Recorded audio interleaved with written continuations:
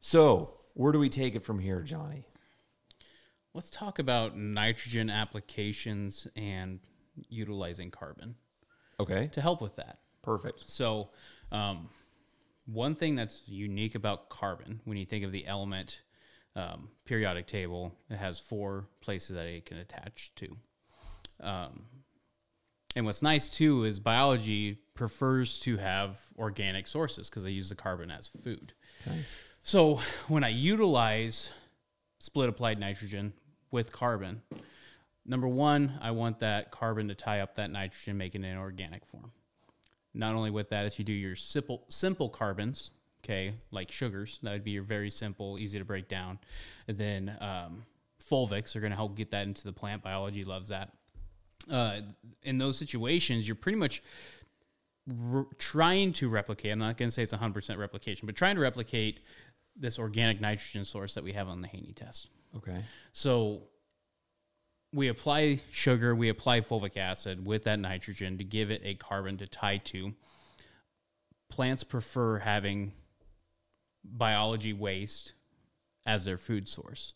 You know, it gives connection, shoots it back. So we're trying to make that step easier by adding it in there. And that's why I love in season putting if you're putting nitrogen on, that you're adding at least fulvic acid or sugar or some sort of carbon source.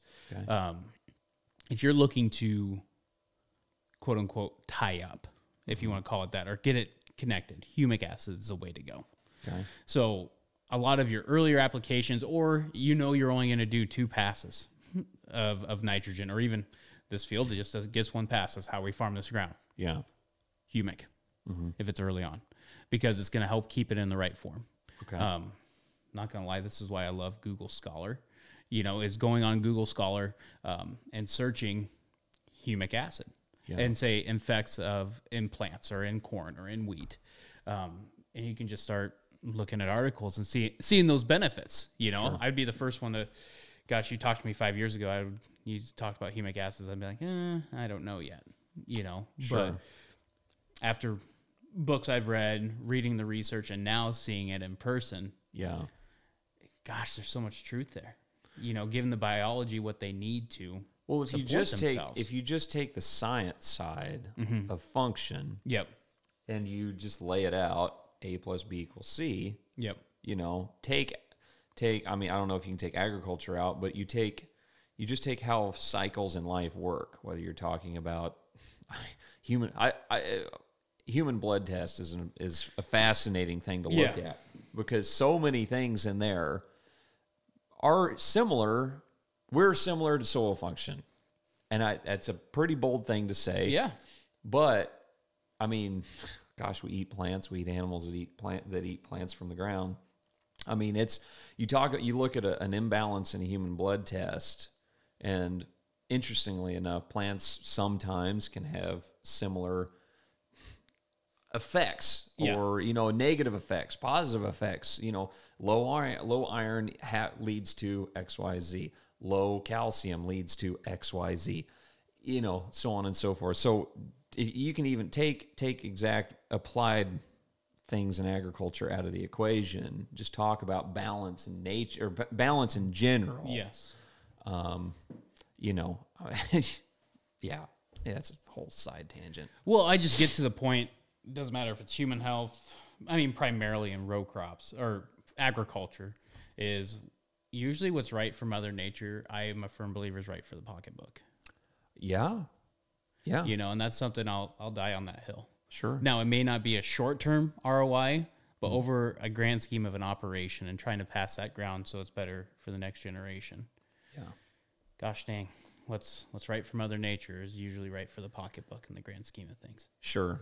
Well, and trying to pay attention of what soil and plants need versus what we just think it needs. Yes. Because that's two totally different. Yeah, and I guess that's one thing I got to thank goodness you're here to help clarify that, because that statement could be taken the wrong way too. Absolutely. It could. And what I mean is just being intentional with everything that we're doing. Asking why. Yes. Why are you doing that? And not a questioning of someone's intellect, more the reason. Yes. Ask yourself. Just ask yourself. If you can't be honest with yourself, man, I mean, then there's other problems. Yeah. But, you know, why am I putting all my nitrogen up front? Why am I split applying? You know, should I be? Does it make most financial sense? You know, irrigation, whole different other topic. Yep. Herbicide use, trait selection, cover crops, no cover crops, tillage, no tillage. You know, why are you doing it? Yes. And that will, if you can you'll become a better farmer, you'll become a better person, a better manager of an operation if you can be completely honest with yourself and realize, because I was doing things like I was just doing it because that's just to do it.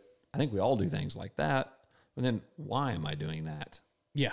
If you can have the why and then realize I didn't need to do it on 500 acres, I needed to do it on 180 acres.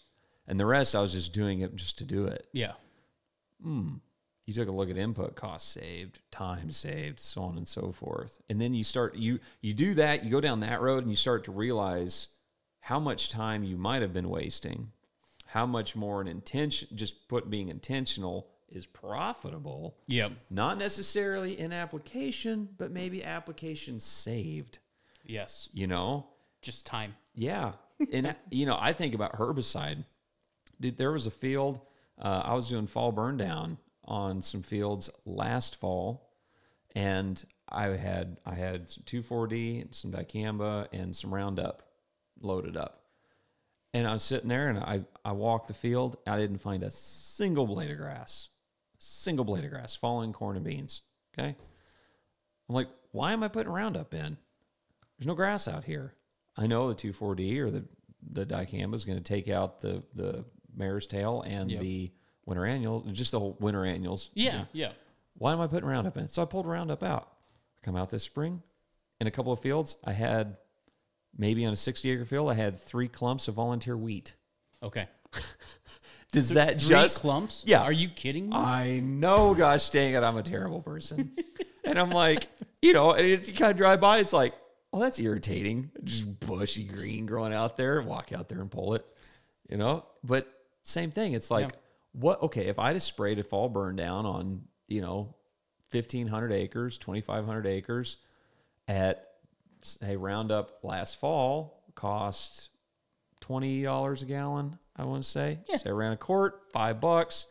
On $5 on 2,000 acres, it's 10 grand. Yeah.